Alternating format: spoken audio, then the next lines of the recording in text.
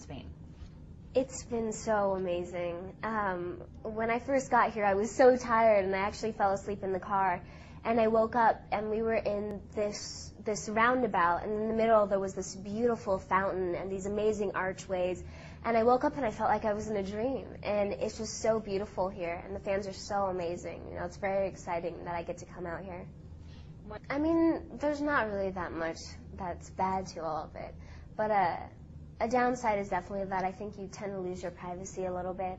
I think more people want to know what you're doing, and it's flattering as well, but you just kind of tend to lose your privacy in a sense. But I think I'm doing well. I don't get to spend as much time with my family now because we're always traveling, but whenever I am home, I do spend as much time with them as I have.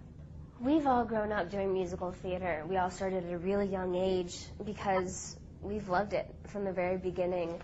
I think all of us started out in musical theater, and one thing just kind of led to another, and here we are. But it's because we've had that background of doing shows, basically singing and dancing every single night.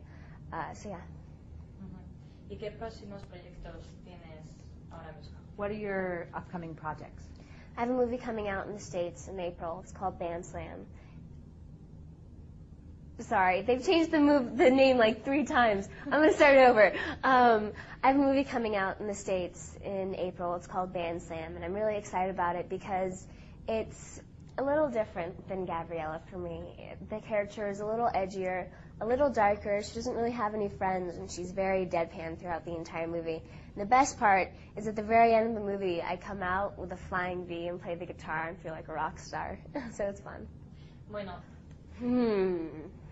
In 10 years, Gabriella would be 28. Hopefully graduated with honors from Stanford. Hopefully still with Troy.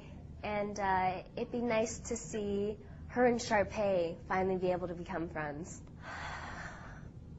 Honestly, my advice would be to trust yourself.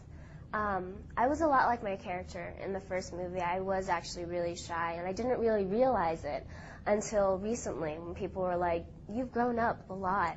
And I think it's just to trust yourself, not to really doubt yourself, and just kind of go for what you want.